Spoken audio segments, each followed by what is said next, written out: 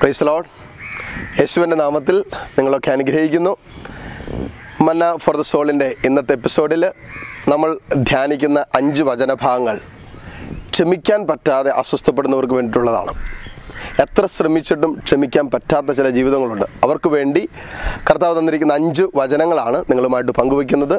ഈ വചനങ്ങൾ ഹൃദയത്തിലെടുത്ത് നിരന്തരം ജീവിതത്തോട് ഏറ്റുപറഞ്ഞ് ക്ഷമയുടെ മേഖലയിൽ അത്ഭുതകരമായ വിടുതൽ കർത്താവ് തരും. ഒന്നാമത്തെ വചനം റോമാക്കാർക്ക് എഴുതിയ ലേഖനം 12-ാം അധ്യായം 20-21 തിരുവചനങ്ങൾ. നിന്റെ ശത്രുവിന് വിശക്കുന്നെങ്കിൽ ഭക്ഷിക്കാനും ദാഹിക്കുന്നെങ്കിൽ കുടിക്കാനും കൊടുക്കുക. ഇതുവഴി നീ അവൻ്റെ ശിരസിൽ തീക്കനൽ കൂനകൂട്ടും. റോമാക്കാർക്ക് എഴുതിയ ലേഖനം 12-ാം അധ്യായം 20-21 തിരുവചനങ്ങൾ. രണ്ടാമത്തെ വചനം മത്തായിയുടെ സുവിശേഷം 5-ാം അധ്യായം അതിൻ്റെ 44-ാമത്തെ തിരുവചനമാണ്. ശത്രുക്കളെ സ്നേഹിക്കുവിൻ, നിങ്ങളെ പീഡിപ്പിക്കുന്നവർക്ക് വേണ്ടി പ്രാർത്ഥിക്കുവിൻ. മത്തായി 5:44. മൂന്നാമത്തെ തിരുവചനം പ്രഭാഷകൻ്റെ പുസ്തകം 28-ാം അധ്യായം അതിൻ്റെ 2-ാമത്തെ തിരുവചനം. പ്രഭാഷകൻ 28:2.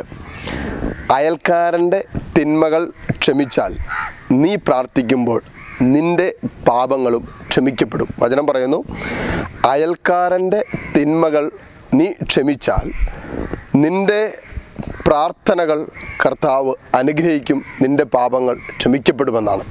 അത് പ്രഭാഷകൻ്റെ പുസ്തകം 28-ാം അധ്യായം 2-ാമത്തെ തിരുവചനം. അടുത്ത വചനം ലൂക്കായുടെ സുവിശേഷം 23-ാം അധ്യായം അതിൻ്റെ 34-ാമത്തെ തിരുവചനമാണ്.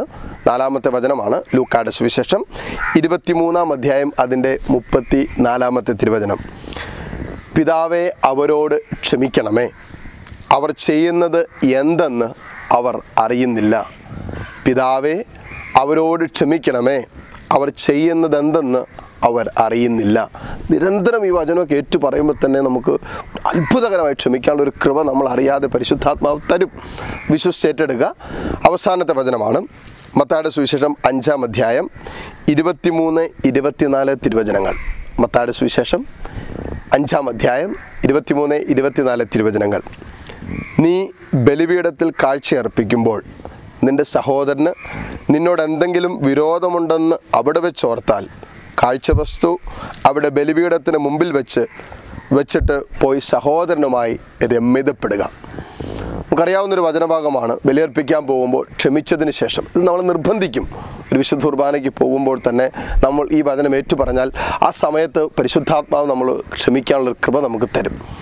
എന്നെ ശ്രമിച്ചുകൊണ്ടിരിക്കുന്ന നിങ്ങളിൽ ആരെങ്കിലും ക്ഷമിക്കാൻ പറ്റാത്ത ഏതെങ്കിലും ഒരു അവസ്ഥയിൽ കിടക്കുന്നവരുണ്ടെങ്കിൽ കുടുംബത്തിലുള്ളവരോ കുടുംബാംഗങ്ങളോടോ സമൂഹത്തോടോ സ്വയം ക്ഷമിക്കാൻ പറ്റാത്ത ചില ജീവിതങ്ങളുണ്ടാകും. ചില സാഹചര്യങ്ങളോടോ ചില അവസ്ഥകളോടോ എല്ലാം പോലെ കർത്താവ് ക്ഷമിക്കാൻ പറ്റാത്ത ഏതെങ്കിലും മക്കളുണ്ടെങ്കിൽ, പ്രത്യേകിച്ച് ഏതെങ്കിലും ബന്ധങ്ങൾ തകർന്നു കിടക്കുന്നവർ, അത് ചില പ്രത്യേക സാഹചര്യങ്ങളിൽ വേദനിപ്പിക്കപ്പെട്ടതിൻ്റെ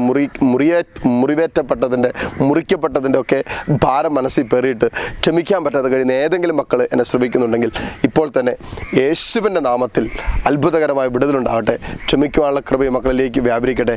ക്ഷമിച്ച് ദൈവാനുഗ്രഹം പ്രാപിക്കാൻ സർവശക്തനായ ദൈവം നിങ്ങളെ അനുഗ്രഹിക്കട്ടെ. ആമേൻ.